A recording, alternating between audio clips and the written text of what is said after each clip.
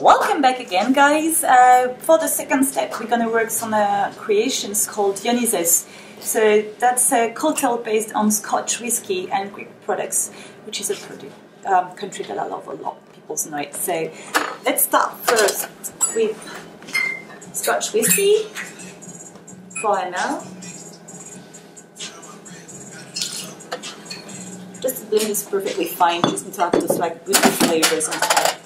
I'm just going to have a little bit of smoked whiskey, just to have this little extra flavor, extra salty one.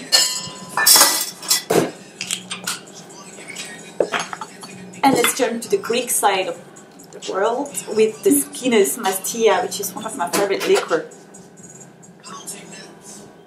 2 ml.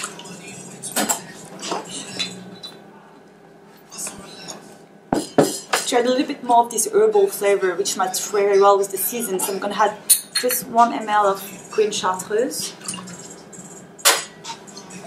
to give it a little sugar balance, a little bit of gum syrup.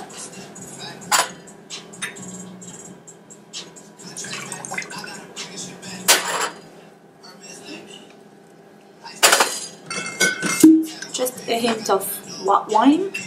As you know, Dyonisos was the god wines and grapes, so very important to have this little wine touch inside. A little bit of egg white, just to give a little texture to the cocktails, not too much.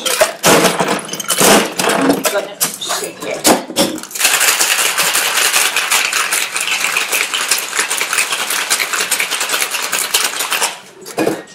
There we go.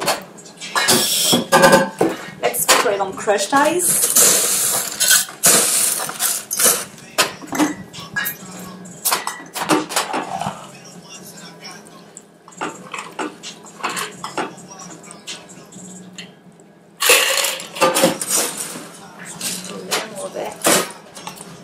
And we're going to garnish it with a little bit of rosemary, some fresh lemon juice, fresh lemon zest, sorry. Just a bit of cucumber to bring a little extra nose. And pan masala. I love that green color. Even for the guests, it's very important. They're going to have the sensation of freshness even through the garnish. And there you go. Here we go. The Dyonisos for you guys. Cheers!